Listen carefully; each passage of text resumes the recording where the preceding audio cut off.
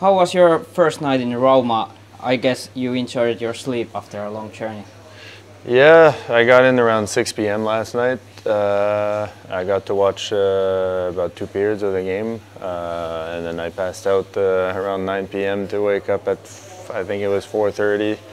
So a bit jet lag right now, but looking forward to, well, I met some of the guys today, and then looking forward to see the city and walk around and stuff. How does the game look? It was good. I think I don't know if that's normal to win 7-1, but it was fun to watch, and it looks like a good team. So I'm excited to join that. It looks like you are playing on a Saturday, and there isn't so much time for you for prepare the game plan and stuff like that. What are the key points which you are going to focus on? It's the first time in my career where I step in halfway through the season. So I think I'm just going to focus on keeping stuff simple. I think experience is going to help me out.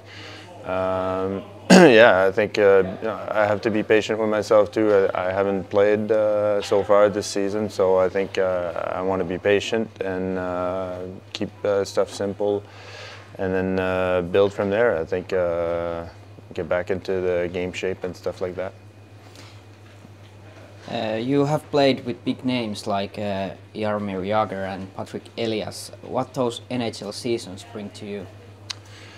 So those are really big names. Actually, I got to to learn a lot from guys like that, and other guys too that I've played with. I've learned a lot, and I mean, growing up, they were my idols, and then I show up to the rink, and then they're playing on the same team as me. So that was quite special for me to experience that.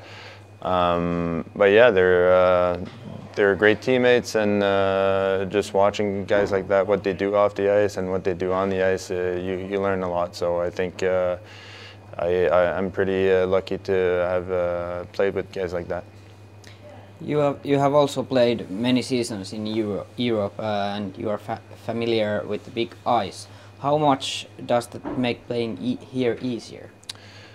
It is a different style of play. I'm not too familiar with the Finnish league. I haven't played here. I've played against Jukurit last year and as an exhibition game. It's going to be different to adjust to the league here. The style of play in North America compared to Europe, I think there's a lot more puck possession and stuff like that. And guys, everybody can skate here, and there's no players that are here just to fight or whatever. So everybody are good to hockey players. So it makes hockey a lot more fun. I'm excited to learn about the league and to get to know what it's all about.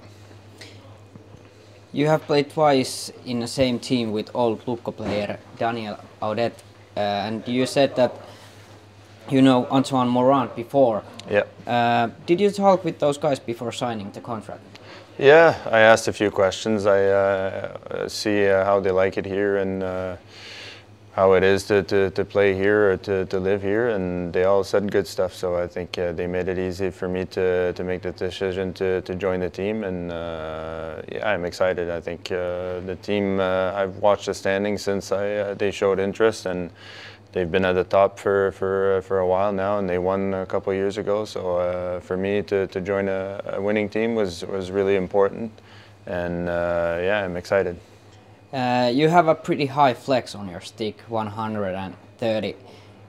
Is that a secret for your power shot?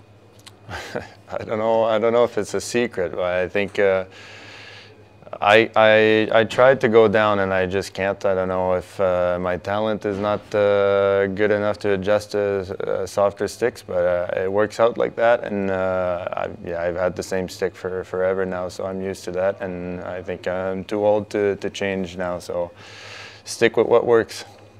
And last one, we saw that your old coach Petteri Nummelin said you have a mental slap shot. Is he right?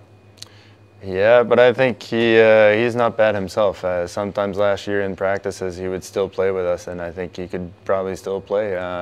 But yeah, I think for a lot of years I've been known for a hard shot. So it's what I like to do, and that's how I provide offense and stuff. So yeah, I like to shoot. Thank you and good luck on Saturday. Thank you.